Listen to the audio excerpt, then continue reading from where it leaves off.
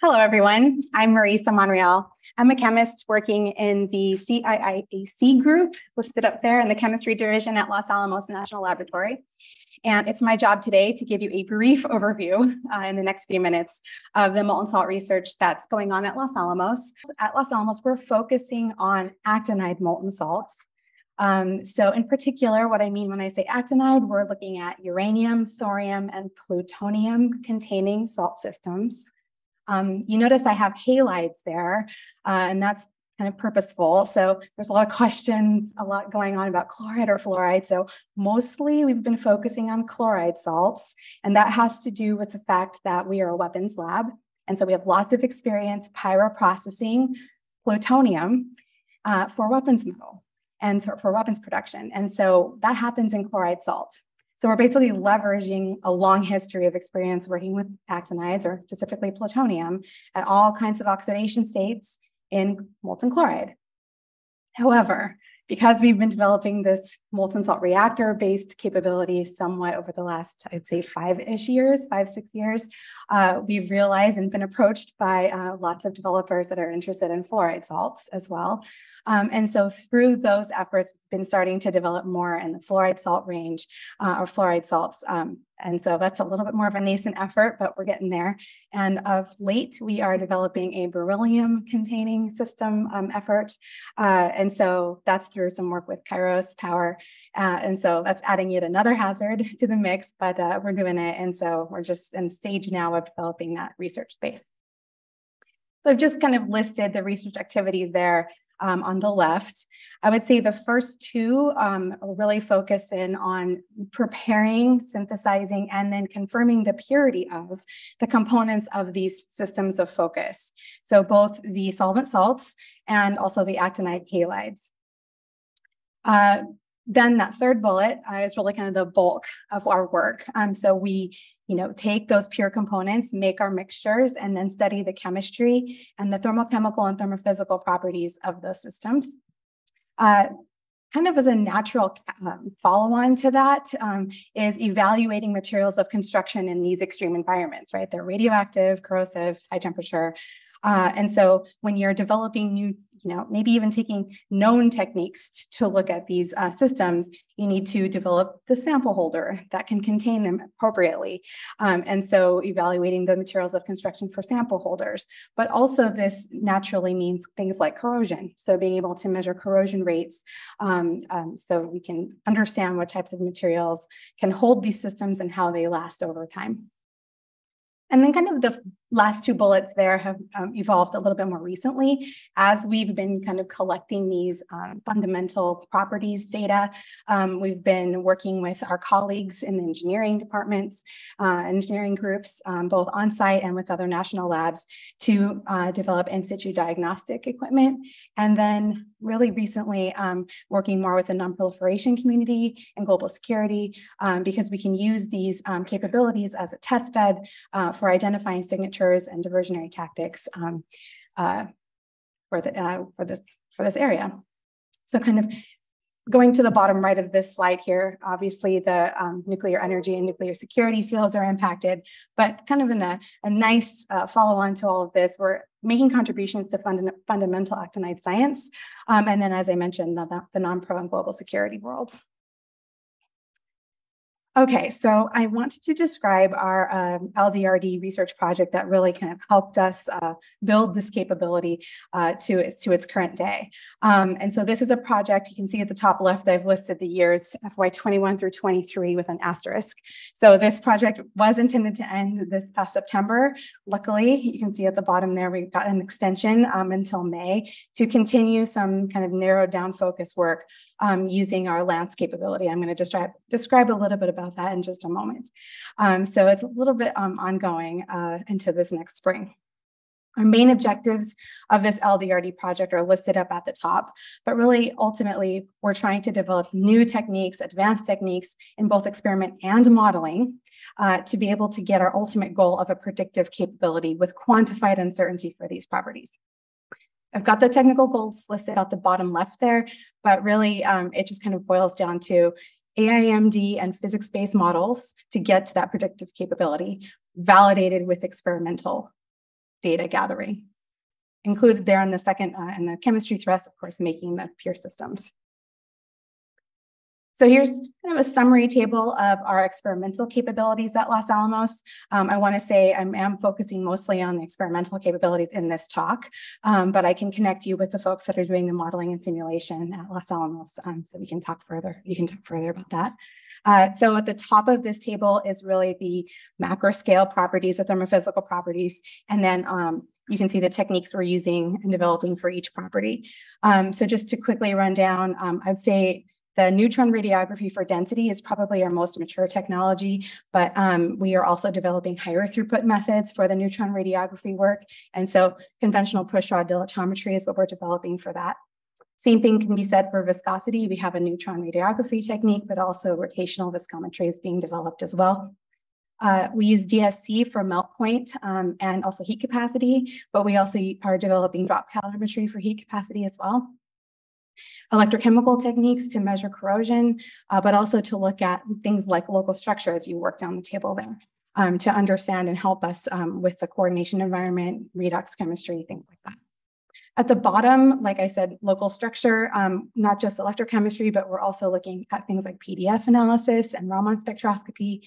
And then the foundation of all of it is the synthesis and characterization of the components. So just to detail, now to start talking about the work we did this past fiscal for MSR campaign. Give a little bit of background. About 3-ish years ago, we started developing this technique to use neutron radiography to measure density. This is just a picture of the flight path at the Los Alamos Neutron Science Center where we carry out this work. You can see the furnace right there in the middle. The neutrons come through. Why neutrons? Got to penetrate all the furnace and everything so that we can actually probe the systems of interest, and the detector assembly there on the right. Just showing a picture in the center there, kind of a more detailed picture of what the samples are held in, the conflat in the center there. Basically, the idea is just to put a known amount, a known mass of your systems of interest loaded into those two tubes, one on either side. There's a reference kind of piece in the center there. We need that because we need to stitch together all of the images that we take of the system when it's molten. And so so basically we're mapping, we're measuring the volume by watching the meniscus as it goes over temperature. And so with the volume and the known mass, we can derive our density. So this is just summarizing some of the work that we've published on uranium bearing salt systems. We have a couple of papers, one on the density, one that contains the density data, as well as our work in confirming the purity of those systems. And then there's a technique paper that describes the whole technique. But for the past fiscal year 23, we worked under the MSR campaign to extend this to plutonium systems. So first off, I have to say thank you to Patricia for your leadership and understanding with all of this very difficult work and logistics to execute, because the idea here was to receive material that was synthesized at INL by Toni Carlson and her team, so that both INL and Los Alamos were measuring the exact same plutonium sodium chloride system. Or salt with two different techniques. So Toni Carlson and her team used the Archimedes method, and at Los Alamos, we used our neutron radiography technique. Pretty picture of the salt at the top left. So first things first, we need to make sure we can, that the sample survived the shipment from INL. And so we do that with just DSE. It's a little bit challenging to have plutonium measurements. So there's lots of techniques to confirm purity, but being able to have that capability for a plutonium is a little bit harder. So DSE is kind of our go-to in this regard. And the data did match up. So thankfully, after all of our hard effort, the material had survived the shipment. We also had to do quite a bit of development on the containment of our samples. So This looks very different than the sample holders that I just showed you for uranium. You can see each one has its own thermocouple, and we did a lot of development, all thanks to Travis Carver, who worked on developing the furnace so that we could get a lot of the thermocouples and heating elements out of the way of the neutron beam and really get a better picture of our samples.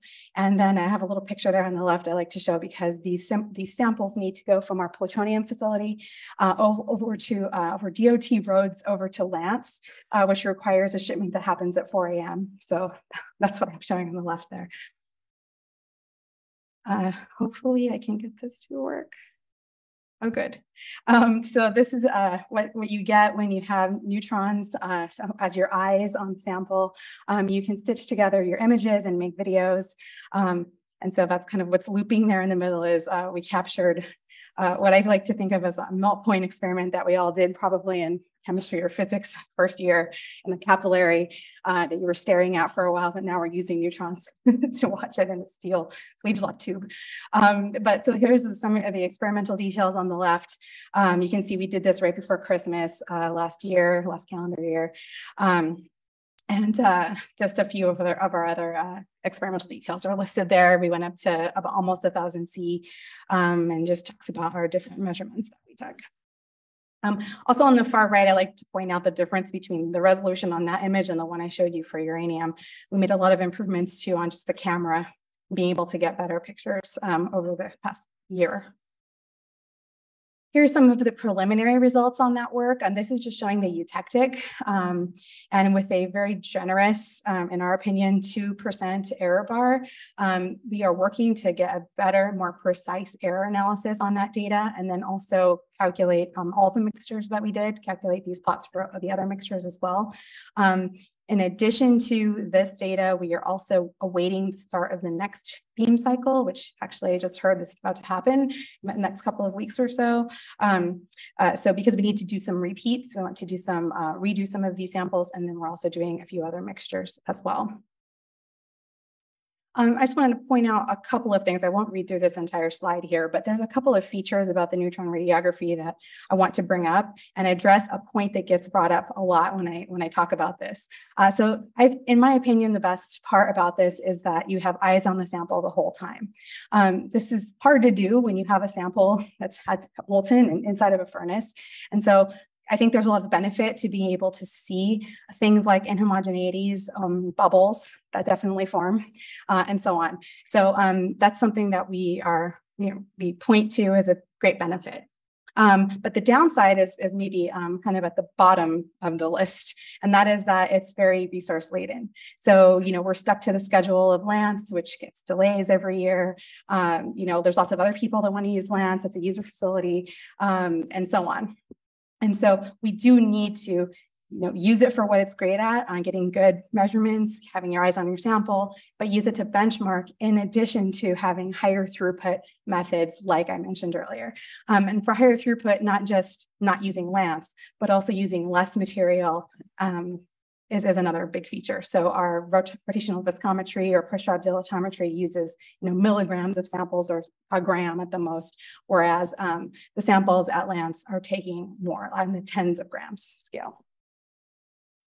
So just a quick list of what we have coming up, starting hopefully in a couple of weeks. We'll be looking at local structure using paired distribution function. We'll be doing those other compositions I was talking about for density. We've done some improvements on our falling sphere apparatus for measuring viscosity, in addition to some nice work with our collaborators at Oregon State University for the rotational viscometry. Turns out we're also making spheres in-house now.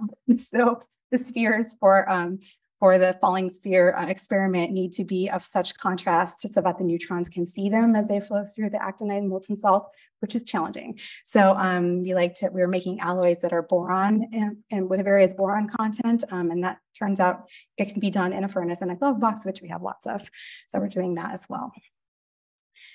Just to highlight a couple of the newer capabilities, and I promise I'm almost done. I was talking about making pure halides, and we just had a question about making fluoride, uranium fluoride. So this is an area that we, as a chemist, I have to say this, and this is one of my favorite parts about what we do. So of course we use lots of conventional methods to make what we need, but we also are interested in novel synthetic techniques. So I've listed just a couple of them there, taking soluble actinide halide compounds that we know how to make, that are published in the literature, some of them that we published ourselves, and then trying different techniques to get the non-ligated or non-solvated actinide halides is an area of work that we are currently working on.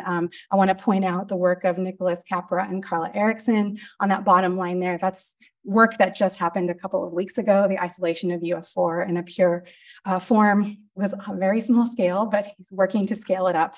And then on the top there's another paper that's going to be published soon on the generation of UCl3. On the right, I'm just kind of highlighting all those techniques I was talking about to confirm purity. Our kind of go-to is using DSC melt point and PXRD, but we're also developing solid state NMR capabilities, specifically to look at kind of the speciation. So being able to see what other uranium or other actinide species are present and quantify that as an area of interest. And then we have some high temperature Raman work that just got accepted for publication in Inorganic Chemistry that'll be coming out hopefully soon. And then the second and final recent capability kind of developments I wanted to talk about is our molten salt electrochemistry. We have prepared a robust reference electrode for work in molten salt, published that in a couple of years ago. It's on the top left. We have some work going on in small area working electrodes to be able to get nice resolution on our cyclical tamograms. That's on the top right.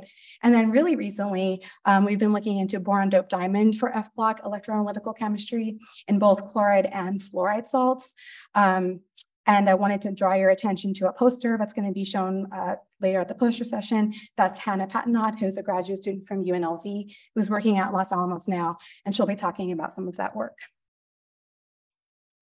I know this is a long list. I definitely didn't mean for you to have to try to write it down or even read it, but I just wanted to reassure you, Joanna let me know these slides will be available after the conference. And so I just wanted to point out, I've basically given an annotated bibliography of what I've talked about today. The top 8 are our pubs in all of the areas, and I've described them in green. And then the bottom 3 are either submitted or should be submitted very shortly for the EMF and the synthesis papers. So keep a lookout for those. And hopefully you can see the slide after the conference. And then I wanted to wrap up by giving a kind of an advertisement for something that happened earlier this year, which is that we got some funding to build a new plutonium R&D lab at Los Alamos, which might sound weird because I just got done telling you that we have a long history of working with plutonium. Why do we need this? And that's really because at Los Alamos, we work in the plutonium facility, which is it's mission driven. So it's very prescribed work. There's not a lot of room for R&D. And so we were lucky that we have landed some funding from the Nonproliferation Stewardship Program to build this small scale, so gram scale plutonium R&D lab. It's going to have the 3 capabilities, kind of generally speaking, that we have shown there. So molecular chemistry and material science, aqueous chemistry, and then had to get in the molten salt science capability as well. So I'm hopefully, knock wood, I'm not jinxing it. They've been making much faster progress on our renovation and construction than I expected. And so it seems like probably around FY25-ish, we will actually be able to bring plutonium in and start our first work. I have 2 open positions for working in this facility. I've listed them there. Again, it'll be available after the conference. Those are open positions to basically help us develop and work in this plutonium science laboratory, or the PLUS lab. We'll wrap up with acknowledgements. Our team listed there. Thank you very much. I'm grateful to the LDRD program, to the MSR campaign, and then for our GAIN voucher with TerraPower that we worked on some of this plutonium work I showed you today. And there's our MSR team, including INL, that we worked with to do the density work I explained earlier. And then thank you very much to all of the university collaborators, and especially the students that have been coming and visiting and working with us at Los Alamos. It's been great. And so there's my blurb about Lance. Thank you very much.